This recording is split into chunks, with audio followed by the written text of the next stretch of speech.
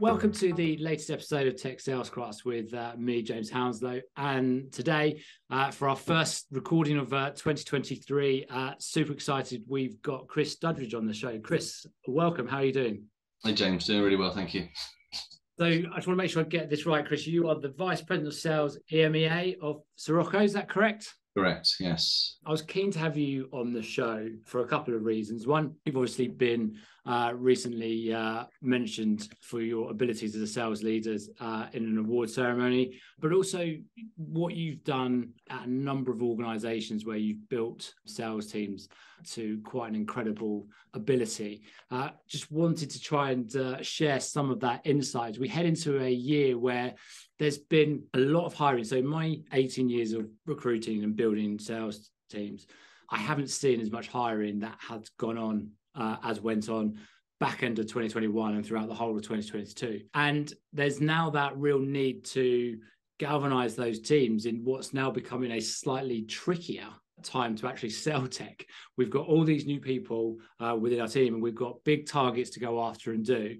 And it's just tapping into a little bit of your wisdom as to how we do it. So before we dive into the detail of that, it would be great if you could just give our audience just a little bit of a background as to who Chris is and what you've been doing for your journey. Perfect. Thanks, James. I think it's worrying if we use the word wisdom, but we'll just say ramblings instead. But so yeah, Chris Duddridge, I'm VP of Sales for EMEA for Soroco. So Soroco is a really interesting business. We're pre-Series A. We're in a really interesting space, creating a market, historically working across automation consulting, then into really becoming the leader in the task mining sector, but bringing to the market an initiative called the Work Graph, which is essentially a scalable map of how teams work, understanding where they experience friction within your business, and then allowing typically very large enterprises, but also some commercial businesses, make decisions on that data, which will transform the way that their people work, or the processes and technology that you deploy for them will transform their lives.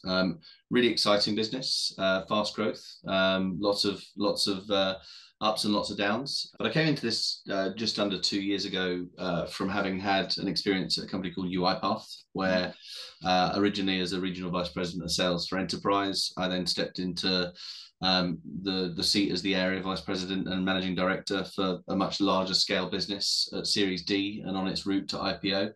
I also picked up that role just before COVID. So I had the experience of being a people leader during probably one of the more challenging times in the past decade. But fundamentally, that was an incredible scale journey that I got to be a very privileged member of, where, in the UK alone, we doubled the business year on year for the 3 years during my tenure. And set that business up to incredible success. And then prior to that, I worked in the world of ERP, the sexy world of ERP, and got to spend most of my days with the CFO and the finance team as my main stakeholders. But again, from maybe first person on the ground, bringing them from a perpetual software business into the world of SaaS. We grew with my fantastic boss that was there at the time, Fergus.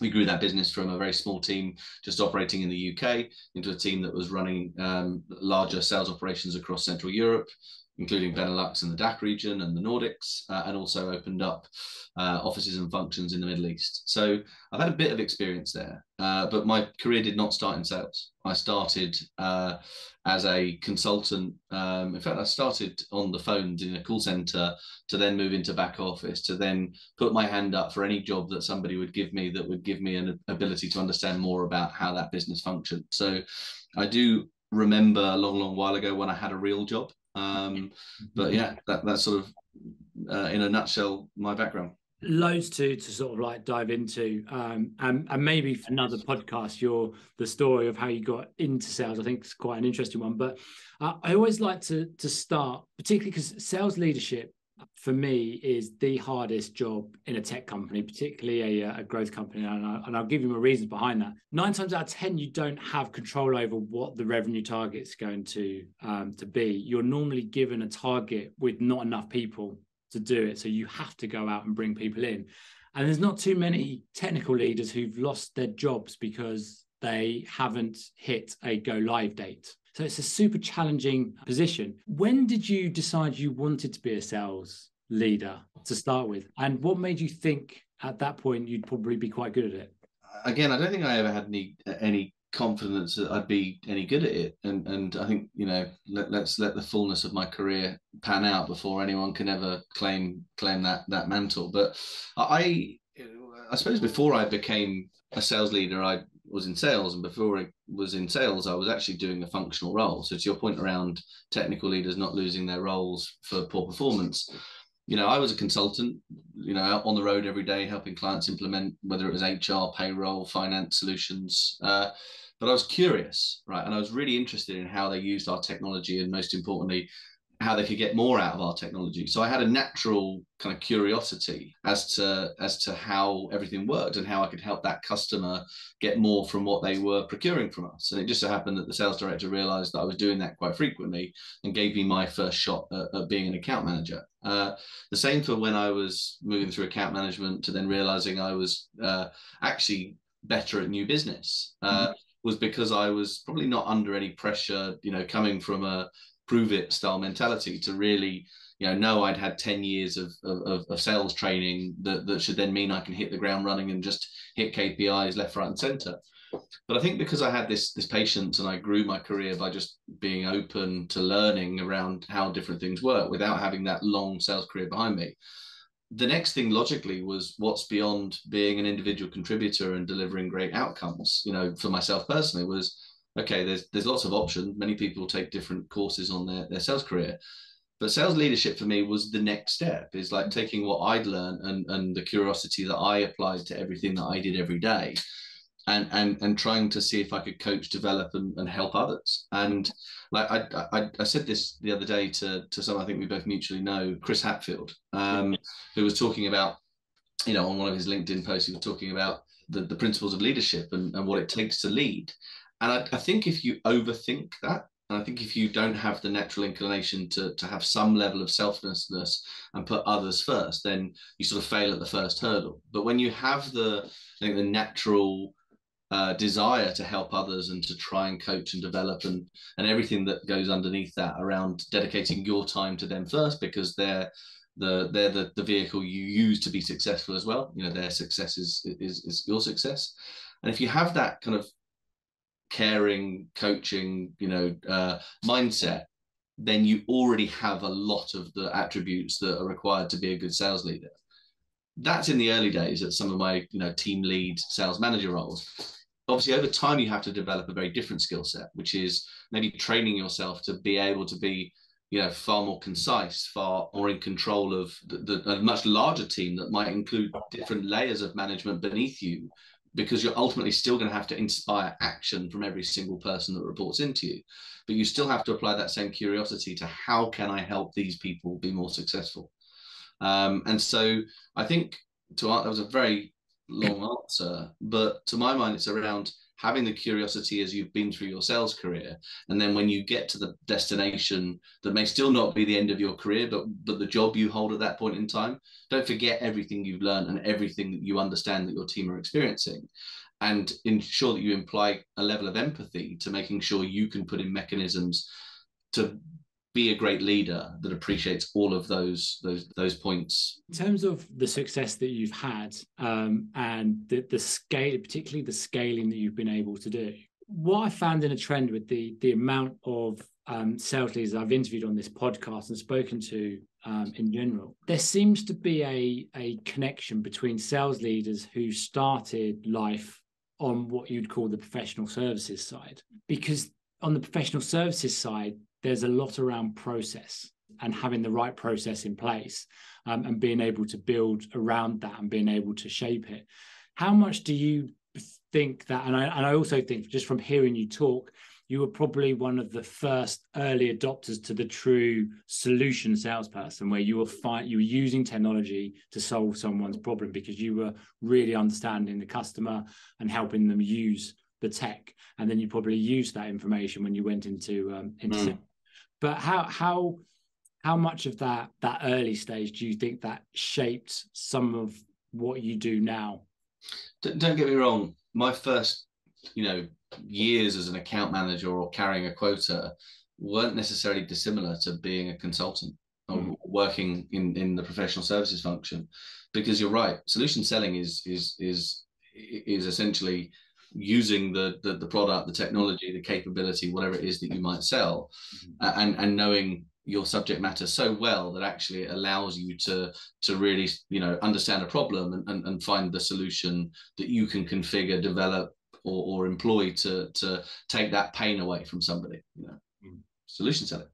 But like, I don't think that the PS to sales migration that happens for some people is really a benefit in terms of like process necessarily, because I'll be honest with you, the days as a consultant were some of the easiest days of my life. I was fed, right? I didn't have to go find and kill and cook, you know, the opportunities. I was told, you need to be in Doncaster on Monday to go and do a day's worth of payroll consulting here. You need to be in here. And it was just lovely. And I got to hone my craft and really listen to business challenge and work with people who were true subject matter experts in their own field.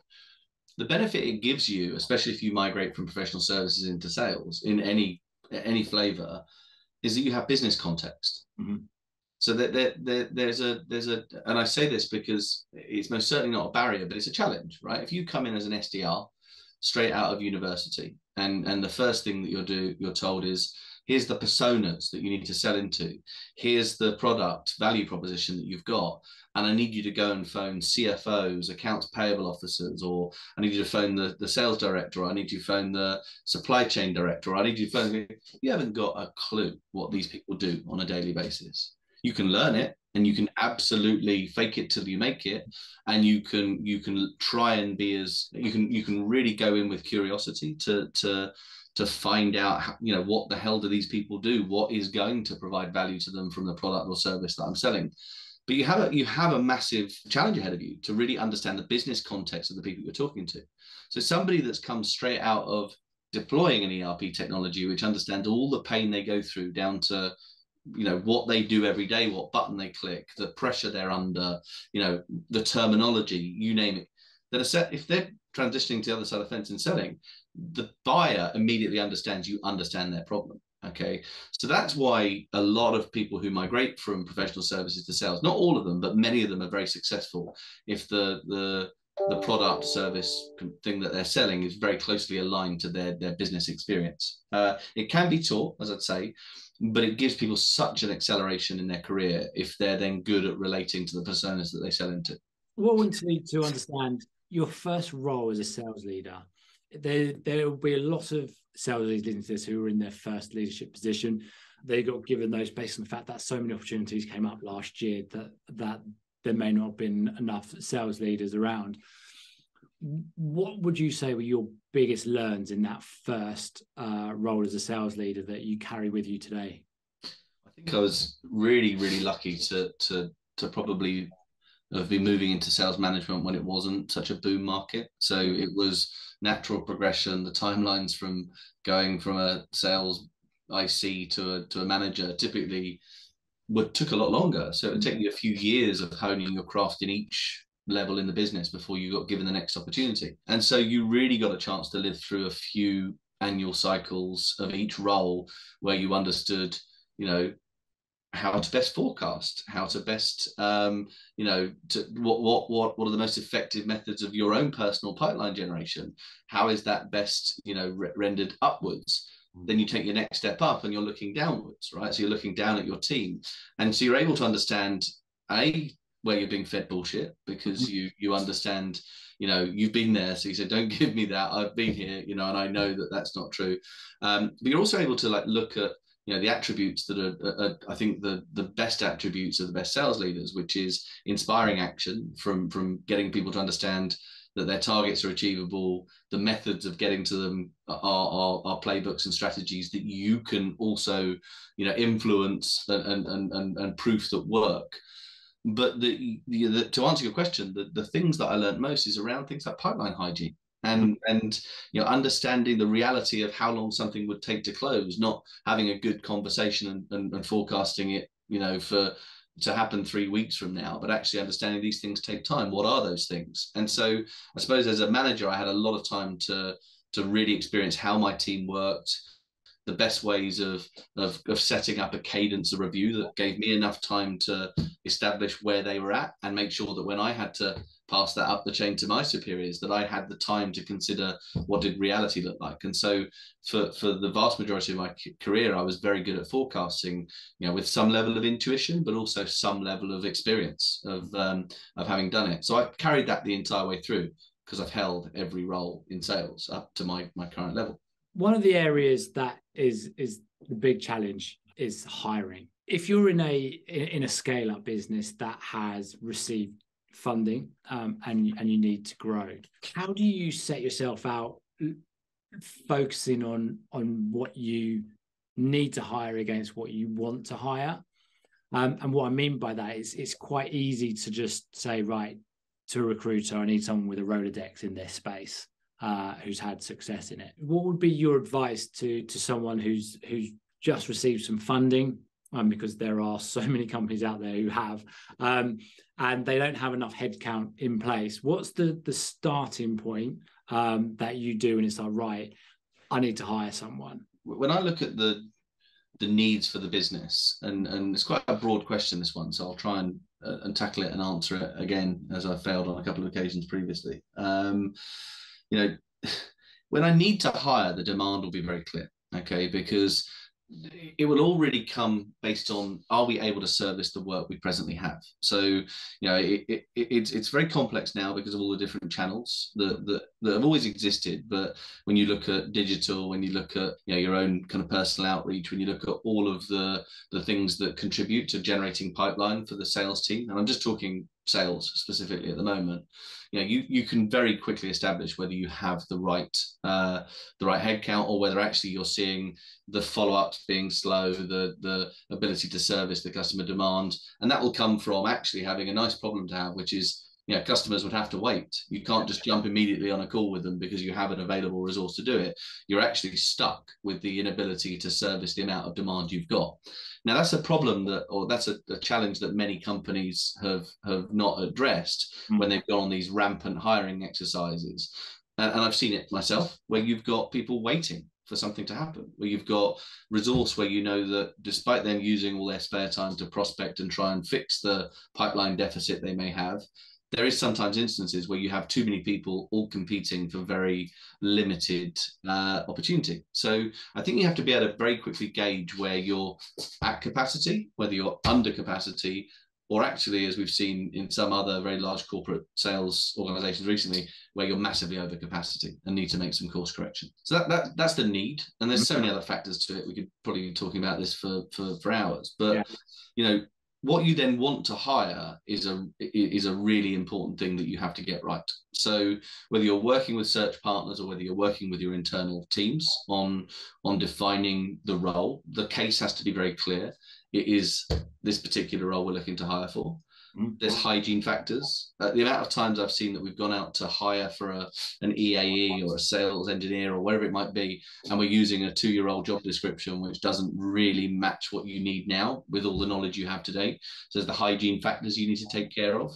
But then you've really got to think, at this moment in this market, even though there's quite a lot of candidates available, you've got to think about how you're setting out to entice the right candidates, because you'll have a lot of applications for jobs at the moment, but the quality of some of those may be low, or the suitability of the candidates to the role you're looking for may be low if you're not very clear with the type of person you're looking for. And then you also have to think about all the factors that are going to benefit your business. And that is going to be, for me, cultural alignment.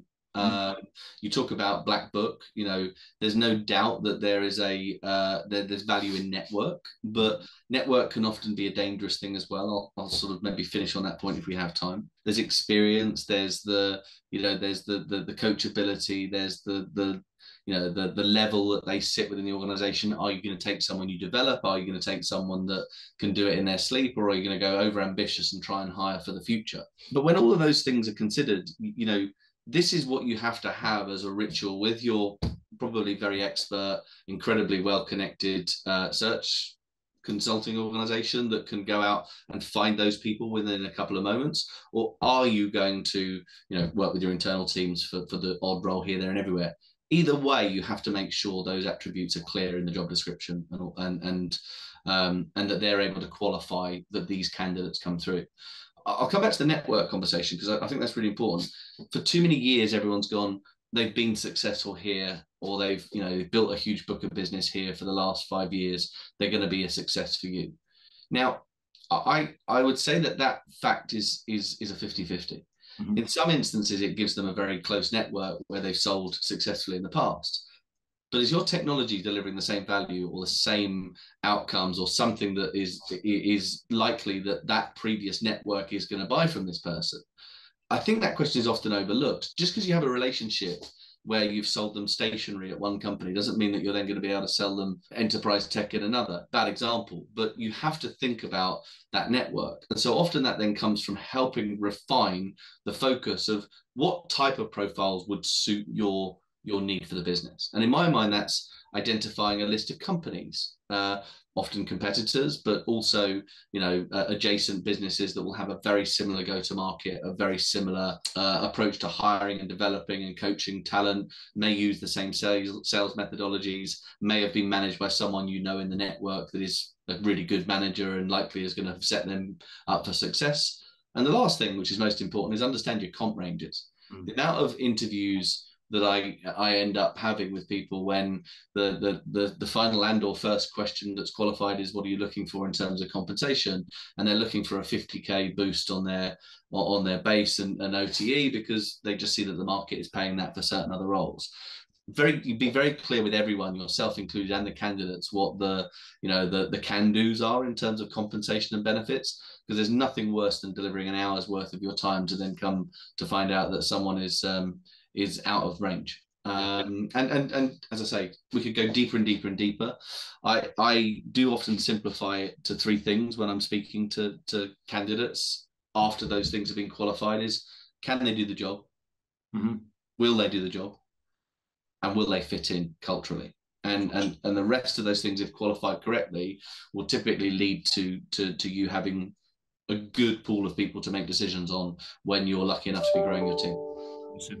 I'll come back to those 3 points. The first bit I want to just take a closer look under the hood on, because I think it's really important, because you mentioned something at the outset, is when demand is there, when there isn't enough salespeople to speak to the clients that want to speak to you about your product. And the reason why I wanted to dive into that, because there are so many sales leaders that as soon as funding arrives, it's boom, let's go get these salespeople. And they normally want the salesperson to go and generate these opportunities. And, the word hustler gets mentioned a lot. And it's like, right, just get on the phone and just call people, which I think is obviously necessary in the startup world. You can't rely solely on a developing marketing team. I think, particularly if you interview any A player, you'll find that some of their business comes from what's been given to them from the marketing, and other parts is self-made. What advice would you give to a sales leader where the funding's arrived and it's like, just don't next day after you've celebrated the money hitting the bank, picking up the phone to the recruiters and going, right, now we need to go and get some salespeople? It's a really hard one to answer that, truthfully, because there's both history and then the anecdote to both of those points. You cannot say that some of the companies in recent times haven't done well with funding and gone out and made their way in the market through aggressive investment. There's no doubt organizations that might start later than other, established players. Let's talk B2B SaaS, right? So B2B SaaS, there's many players often in each category. They're all vying for that top right quadrant position in whatever market they operate in. Those that have clarity, that have some level of cost control, that are on a good run, are going to get, or historically would get, great levels of funding. Now, demand, if there's demand for your product, and there's even, a way in which that future demand can also be driven by these hires, to your point about self-prospecting as one of the kind of hustler mentalities that you may expect, then it does have a net multiplier. The problem is that there are also organizations that didn't fall into that category, where they thought about that and they just hired at any cost and sat people down, let them fight over lists and territories and patches and various different things, without fundamentally having verified that there's enough opportunity or there is the opportunity to generate pipeline at the pace that would be necessary to sustain that headcount. Yeah. You've seen it, 10% layoffs, 20% layoffs, some instances layoffs that are so devastating that they've actually taken entire regions out of a global business based on performance. Now, there's no one thing in a quick call like this that we could kind of really unpack around what some of them got wrong. Yeah. Because some of them got it really right. Yeah. But if the funding has arrived, and let's assume that all of the the business health, the KPIs that they're asked to operate under, whether they're the KPIs that have been instituted by the new investors, or whether they're just actually people that understand their market, their marketing, how they go to market, and most importantly, that they're closing with the velocity that's necessary to sustain that top line growth that they're aiming for, then they just have to apply that logic to hiring. Okay. And I don't think it's as dramatic as saying they've just got into funding and everyone goes, crazy on hiring. Some have, but I think realistically there is an instruction where that growth is expected. Yeah. Sometimes it is assumptive, and sometimes it is based on having to have hustlers come in and make a difference by being present within that business. I have seen some of the world's best self-prospectors who are, then they may not be young, they may not be older, they may not be the most experienced, they may not be the most junior, but they have something personally which motivates them to get up every day, look at their list of objectives, prioritize them accordingly. They've got high EQ, they're incredibly good on the phones, or they're very good with digital outreach, or they network in the right areas. They make a material impact that often comes as a surprise. Yeah. What's the alternative to that?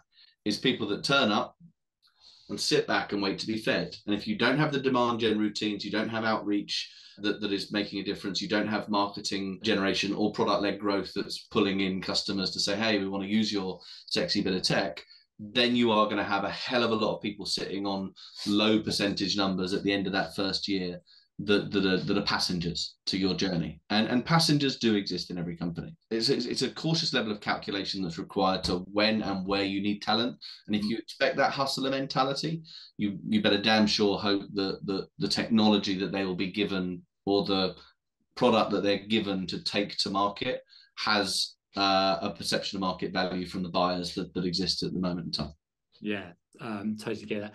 I had a founder from Israel who spoke it through as you have the energy people and the weights that you have, and he said you just got to make sure that the energy people outweigh the weighted people. That will lead, that it's infectious, right? Success is infectious in some organizations as well. So if you see people that are either good leaders or good ICs that share expertise and are very present in the business, they're going to have an infectious reaction to people that are around them. Then there's always people that can't be convinced otherwise, that their time is to be spent Monday to Friday, as early as you can till as late as you can, driving the outcomes, because they're the people that typically earn a very large sum of money every year based on the effort that they put in. Absolutely. So I just want to go back to the 3 points that you made there. So when you're looking at hiring someone, can they do the job? Will they do the job? And are they a cultural fit? Just breaking those down into the three, because interviewing is super challenging. What do you have in your process, your interview process, to help you identify? Let's look first off, can they do the job? How are you interviewing, testing to find out if they can do the job? So can is aptitude. Mm-hmm. So it's qualified based on a variety of different things. Depends on how you interact with candidates, but typically you'll have an intro call, then you'll do something qualitative, and then typically it'll be a peer interview and an offer. So you've got to get it right, and you've got to structure around it. I don't believe there's any kind of tests or exercises you can make people that will truly 100% categorically give you, a perfect benchmark of someone's skill. But typically, when you look at aptitude, you ask people to talk about their deals, their experience of closing complex sales cycles, their experience of selling, and you're looking for managing complex sales cycles with large numbers of stakeholders, selling at the very highest level.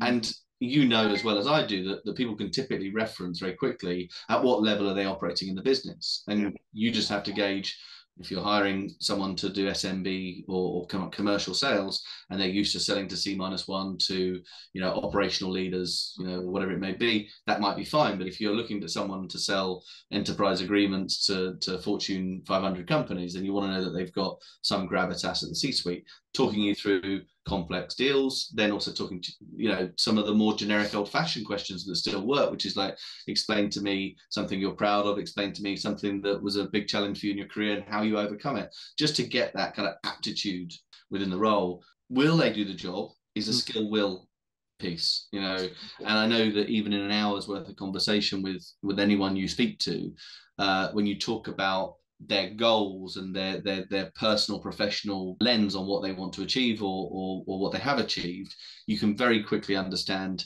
someone's level of skill at communicating with you, because typically I'm talking here sales, and a lot of that comes from how strong a communicator you are, how quickly you can build rapport, how articulate you may be, blah blah blah blah blah. But then importantly, around goals, personal or professional, the will can be very quickly derived from that and proved based on other evidences if you want to go down to that level. But typically that all comes from how much you trust that what you're being told by someone really matches up to what you need in terms of drive. I have been told in the past I'm the most, by other candidates, they're the most motivated, driven, hungry person in the world. And I've then seen the complete opposite 6 months later. So you don't always get it right. But then cultural fit is a two-way street. Every organization is very different. Every organization has its nuance and its quirks. You have to think of that person next to your team, that person with your suggested manager, that person with you. Would you spend time with that person on the train to Manchester or out? And then importantly, do they have that character that would also mean that those you already have are going to want to work with them? They'd see them being a good part of the team. And it's a really difficult and challenging one, because sometimes the A players that exist in the marketplace, they can also be lone wolves who have a incredible career behind them, but their dogged determination to be successful means they're not the most collaborative or the most kind of warm or team player style person, but they may be somebody that you need. But if you're going on a journey where all of the answers aren't there, the team need to stick together, help each other to kind of help you, then often you have to look at that as being a mismatch in terms of culture.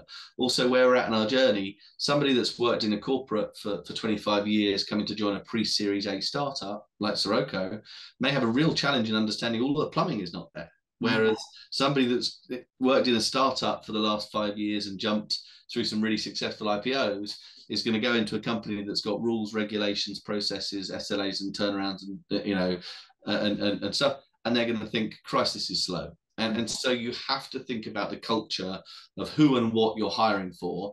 And I think they are, in reverse order, more important. So culture is the most important fit. Will is motivation, I think, is secondary. And then can they do the job is your qualification to whether you'll bring them on board to go and do what you're expecting them to do. Is such a challenging part. How do you, when you're interviewing, do you take on the role that you're trying to find out all three of those, or do you trust other people in the process to identify one or two of those markers? And again, every interviewer is going to approach an interview differently. You try and create some consistency, but you equally want to have some stamp on the style you want to deploy when you're interviewing someone. Mine's very conversational. So I will often, I could have questions listed out that would answer these things for me, but I can typically pick from the way they answer certain questions. As an example, I will typically give 10 to 15 minutes for them to introduce themselves, to explain their background, what they understand about the role, to show that they've qualified, they've so that they've qualified us, they've researched the business, all those different things. And I will look at and listen intently to those first 15 minutes to try and gauge all of these three components in equal measure. I'll then know things which are questions as to not enough detail around this, or hasn't even answered questions about who they are as a person. So, they're all professional and no fun. Tell me a bit more about yourself outside of work, and I hate the tweet questions, but it is things like, how would your friends describe you? They're all really good questions, and you just get very used to asking them in a way that makes sense, that you can qualify those things. But I can get most of those, I think, to a very, in my view, pretty good level of confidence on within the first 30 minutes, but then I'll always have a follow-on. I also trust my teams if I'm coaching them in the right way. If I've already leveled up managers into my team to try and act predictably on my behalf, and most importantly, to be able to do what I'm doing with their teams and make sure that we're doing the right things for our people, because they're the most important asset that we have. I trust them more than I trust myself, typically, on making the judgment calls on these things, because often they'll be managing these individuals. So yeah, I don't think it's difficult to coach. I most importantly think it's also important that they do it in a way that gives them the chance to answer these 3, 4, 5 things that are important to them. Before we come to end, there's a couple of more points I'd like to pick up on, but this is the opportunity where you get to swing this round, and you get to ask me a question that you've always wanted to ask a recruiter, and I'll do my best to answer it on the spot. How do you approach a new search? How do you think about, if somebody's giving you all the detail you need around the job description, the compensationary bands, the logistics, the bias, the whatever they might want to put into it? How do you approach that as a project? Because it strikes me it's the most complex project, because these things are all very difficult to find. Yeah. So what we try to do is when you're qualifying a role, we go into a lot of detail, and what we're trying to do is encourage the leadership to understand that, particularly when you look at the 3 points that you spoke about. Can they do the job? Will they do the job culturally? Are they right?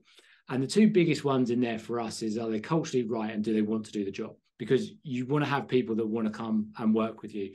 Can they do the job is an interesting one, because a lot of people will refer to can they do the job as have they been doing the same thing somewhere else, rather than are they actually capable of selling your product? Because then you open up a larger world of where you can go and look, and that makes it much more interesting.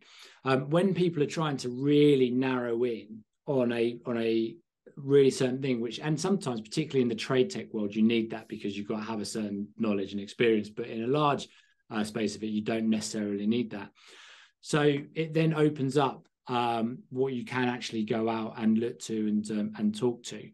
And then we're just looking at basically the key things for us are, what's the size of products they sell in, the value, the deal value of what they're selling, who they're selling to, what's similar, what can step up into it. So i.e., if it is a larger enterprise, is there an SMB that's ready to step up? What's the closest match to it?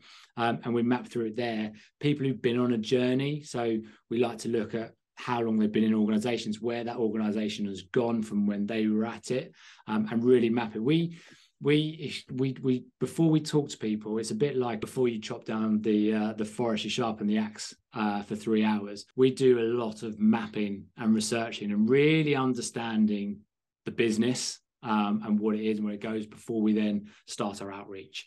Because it's easy to go to somebody and do it. And quite often, say when people say, look, I'd love to see this is our competitor, they've done really well, I'd love to see that person. And I was like, that's a great idea. Someone who's been selling something that you've been doing in an organization that's doing well, who could sit there and sell your products. Cool. Yeah. Okay. So what they're going to do is they're going to phone up your client and say, I know last week I told you this was really good, but actually I've changed my mind. This one's actually really good.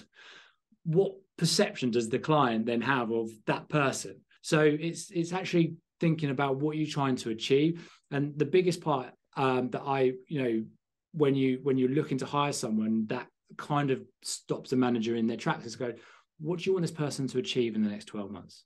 Yeah. And then they're like, they'll give you a monetary value with this. It's like, no, but what are they trying to get to? What does good and great look like? And then we'll match that to a skill set. That's a really, really great point. It's a really great point. I think those that do that well in terms of testing the customers they're working with, Yeah. or testing the recruiting companies or managers on exactly and specifically what they want to do in a way they can translate to their candidates. That's a really, really valuable skill. Right. Last question then. In person or remote preference for interviews, and what's your thoughts on the merits of each? It's such a tough, because everything was in person, and then everything removed to being able to be done remotely, like this. I think you have to be able to do both because of how the world has moved.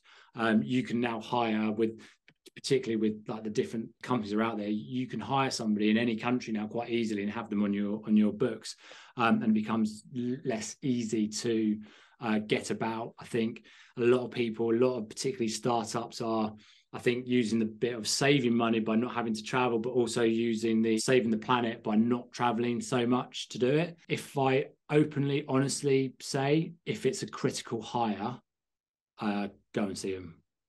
Great. If it's really important. Didn't want to have to tell you you were wrong until you closed that. But yeah, I completely agree.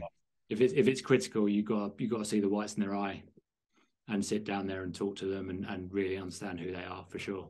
That would be my opinion. Before I let you go, you're in this pre-Series A. What made you decide to join these guys, and where are you going? What can we expect from you guys?